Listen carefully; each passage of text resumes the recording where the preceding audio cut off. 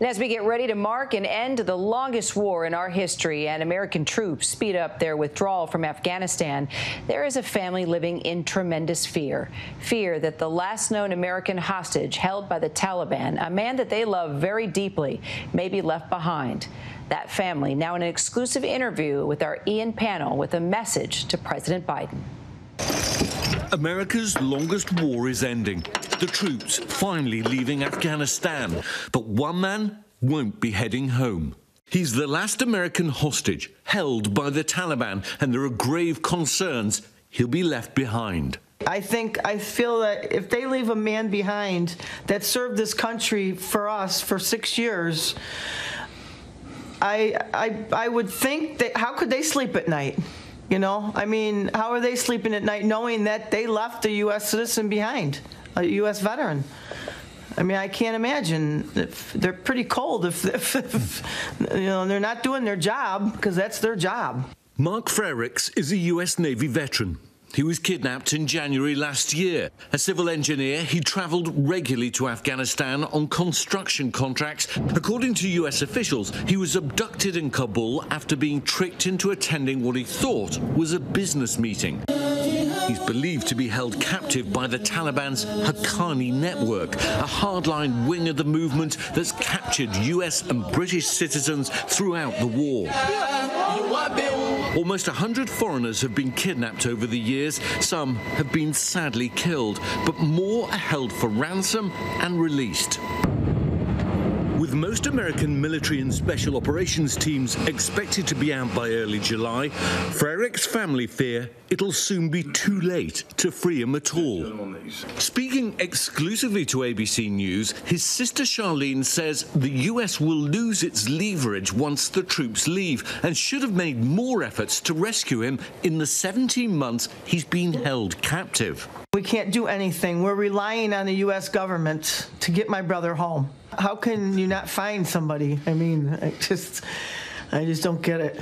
Taliban officials privately acknowledged that Frerichs was being held by them, telling US Special Representative for Afghanistan Zalmay Khalilzad last fall details about the condition of his health in captivity, which was also shared with Frerichs' family.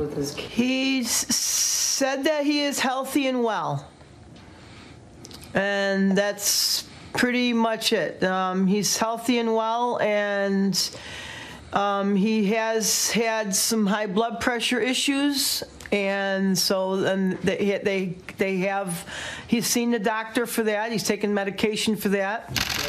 During a visit to the White House by Afghan President Ashraf Ghani last week, the White House was asked if it had a message for Mark Frerichs' family. The president's message is that he will continue to fight every day of his presidency to bring Americans home who are detained overseas, whether it's in Afghanistan or any other country around the world. Again, we will have a diplomatic presence on the ground. We will continue to work closely with the government with security support, humanitarian support, and there needs to be a continued political process, ongoing negotiations. But Ashraf Ghani said the issue was never discussed in his meeting with Biden. The administration's now negotiating with neighbouring Pakistan, believing its intelligence services will be able to put pressure on the Haqqani network to free Frerichs. Most of their hostages were held there, but Pakistan denies having that type of influence.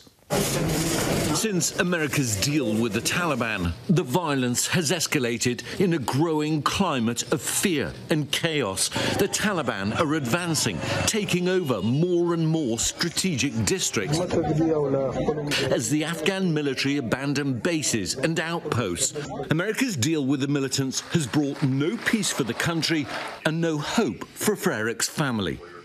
And when it's just a US diplomatic presence remaining, with few means to leverage concessions from the Taliban, Mark Frerichs' fate will become ever more uncertain.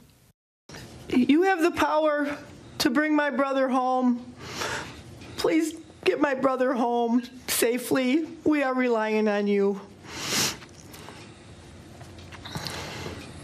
He's a good man. He deserves better. He does not deserve to be left behind. He's an American citizen. And I know that you would not leave an American citizen behind. So please, I beg you, do everything you can to get my brother home. Ian Pannell for ABC News.